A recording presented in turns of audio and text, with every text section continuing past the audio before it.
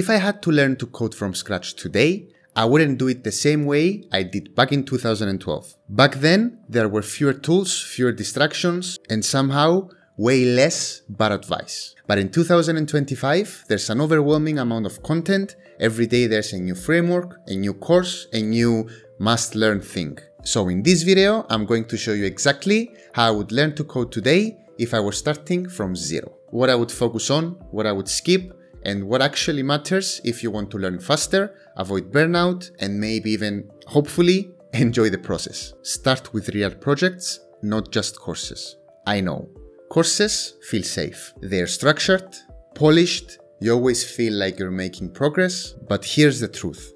Tutorials are comfort food. Projects are the gym. You don't learn how to think like a developer by copying someone else's to-do list in VS Code. You learn by hitting a wall, Googling your way out, and hitting another wall. That's exactly where the growth happens. If I were starting over, I would build my first project after a single week of learning. It would break, it would suck, and it would definitely teach me more than any JavaScript mastery in 7 hours video ever could. If you want to learn faster, don't just follow code, follow your curiosity and build something real. Choose one language and stick with it. If I had $1 for every time I heard, should I learn Python or JavaScript or Rust or Go or wait, maybe TypeScript, I would retire from tech and open a croissant truck in Lisbon. That's the life. I wasted months jumping from Python to JavaScript to Swift and ended up with 10 half-started tutorials and no idea how to build anything. Here's what I would tell the 2025 me. Pick one language and don't look at anything else for 6 months. 6 months. Seriously, stop researching, just commit.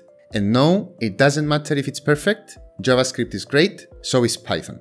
The key isn't which one you pick, it's that you stop switching every time a new YouTuber makes a roadmap. Because the longer you spend debating the language, the longer you're not learning the real skill. How to think like a developer. If I were starting today, I would pick JavaScript because you can use it for websites, applications, backend, and even AI tools. But the truth, almost any language will work as long as you stick with it. Your first job won't be about fancy code, it will be about solving problems. I used to think real developers wrote code that looked like it belonged to a sci-fi movie. Elegant, clever, maybe even poetic. But here's what I've learned. No one cares how smart your code looks. They care whether you can solve the actual problem or not. Your first job won't ask you to reinvent React.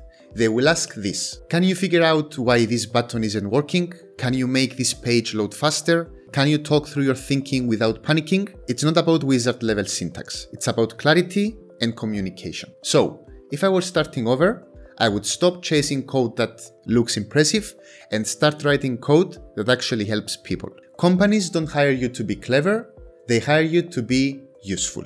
By the way, if this is helping, drop a like, it helps more than you think. AI can help you, but it cannot learn for you. AI tools like ChatGPT are incredible.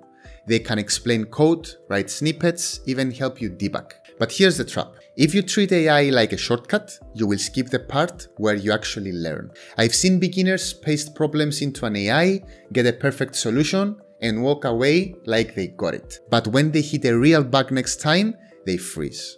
Why? Because they never understood what the code was doing in the first place. So here's how I would use AI if I were starting today. Use it like a mentor, ask why, not just what, get explanations, compare approaches, use it to learn, not avoid thinking. The goal here isn't to be a human Stack Overflow. It's to build your own mental model so you can use tools wisely. Because in the end, AI is powerful, but it can't give you experience. You still have to earn that. And while AI is changing the game, the real game is consistency. And that's why I created this playlist. Forget the tech stack, focus on habits. If you're learning to code in 2025, you've probably seen 1000 versions of this. Learn HTML, CSS, JavaScript, React, TypeScript, Next.js, Tailwind, Docker, GraphQL, PostgreSQL, Astro, AI, Vite. Take a breath and close the tab.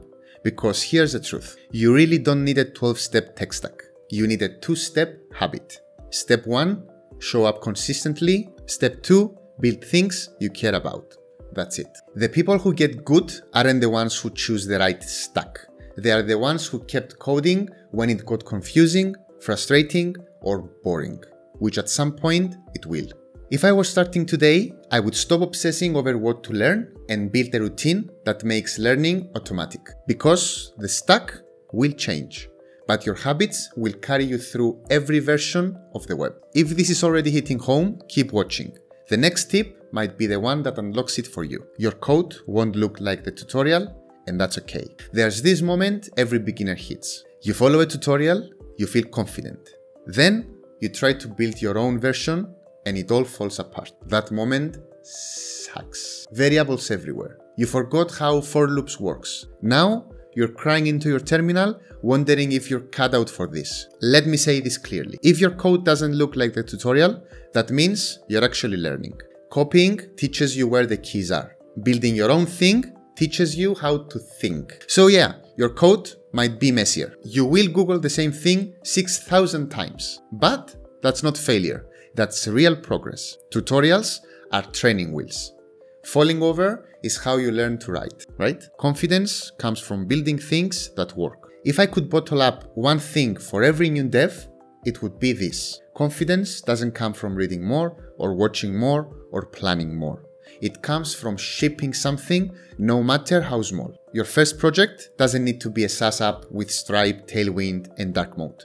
It could be a simple calculator, a notes app, even a single page that doesn't crash every time. What matters is that you built it. You solved real problems. You made decisions on your own and you got it working. That's what builds belief. If I were starting again, I would stop waiting to feel ready and I would start building tiny things and watch my confidence grow with every push to GitHub. You don't get confidence first, you earn it by building things that work. You don't need another roadmap, you need a reason to keep going. You're not behind, you're just comparing too much. When you scroll X or YouTube and see 19-year-olds building SaaS apps, launching startups, and tweeting their day 100 progress, it's easy to think I'm too old, I'm too late, I will never catch up. But here's the truth.